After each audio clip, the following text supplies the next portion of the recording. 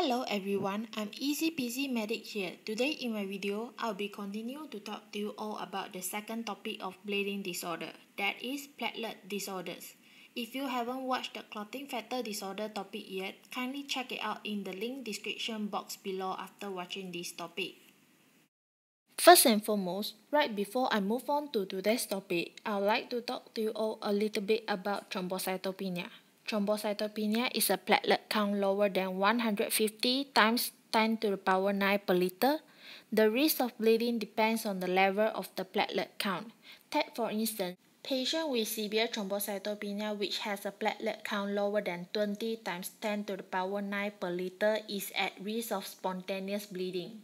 Patient with moderate thrombocytopenia which has a platelet count between 20 to 50 times 10 to the power 9 per liter is at risk of excessive bleeding during operation or trauma, but low risk of spontaneous bleeding. Last but not least, patient with mild thrombocytopenia with a platelet count between 50 to 150 times 10 to the power 9 per liter has low risk of bleeding unless there is a major operation or severe trauma. Its pathophysiology of it are due to decreased platelet function and increased platelet destruction. Most patients usually have low platelet count after a preceding viral infection. In majority cases, affected patients develop widespread petechiae and purpura or superficial bruising.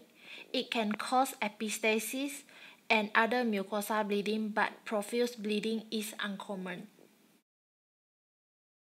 Moving on to immune thrombocytopenia, it was previously known as idiopathic thrombocytopenic purpura or immune thrombocytopenic purpura.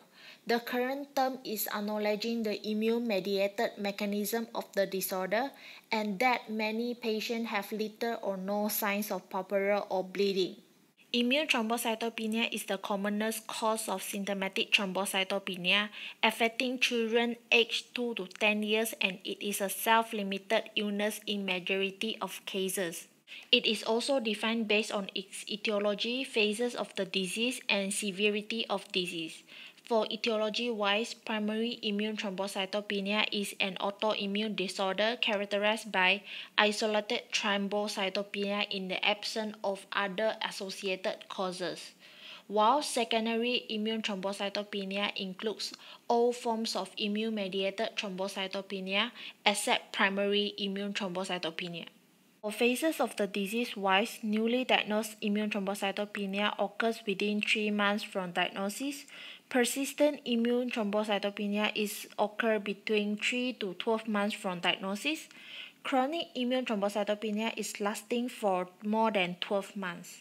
For severity-wise, severe immune thrombocytopenia includes low platelet count and clinically relevant bleeding, while refractory immune thrombocytopenia occurs when it fails to respond after splenectomy and exhibits severe immune thrombocytopenia. Clinical features of immune thrombocytopenia are similar to those as thrombocytopenia, such as the following, like petechiae and purpura, epistaxis, gum bleeding, and subconjunctival bleeding. Petechiae is defined as a pinhead size and discrete lesion due to extravasation of red cells from capillaries. It is neither tender nor blanching. In majority cases, the disease is acute and self-limiting. Therefore, they can be managed at home and do not require hospital admission. Treatment is controversial, so most children do not need any therapy even if their platelet count is less than 10 times 10 to the power 9 per liter, but treatment should be given if there is evidence of major bleeding like intracranial hemorrhage and gastrointestinal hemorrhage or persistent minor bleeding that affects daily life such as excessive epistaxis or menstrual bleeding. The treatment includes oral prednisolone, intravenous anti-D or intravenous immunoglobulin. Sometimes splenectomy is useful in managing immune thrombocytopenia. Immune thrombocytopenia is a diagnosis of exclusion, so careful attention must be paid to the history, clinical feature, and blood film. SLE, systemic lupus erythematosus, is one of the differential diagnoses of immune thrombocytopenia. Take for instance, if the patient is younger than 5 years old and has no symptoms suggestive of SLE, autoantibodies are not required to do in the children.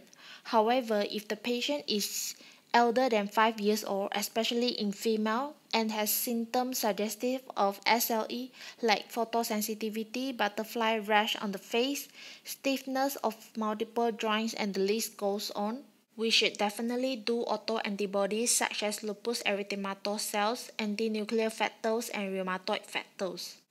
Any atypical clinical features such as presence of anemia, neutropenia, hepatosplenomegaly, or marked lymphadenopathy should prompt a bone marrow aspiration to exclude acute leukemia or aplastic anemia.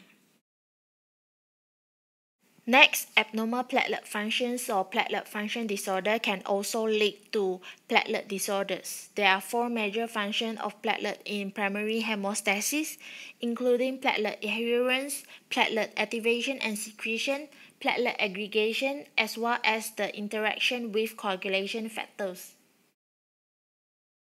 Other than that, drugs like aspirin and heparin also can lead to platelet disorders. Thank you for watching and lending me your ears. Please like and share my videos as well as subscribe to my channel. I will see you in my next videos. Bye!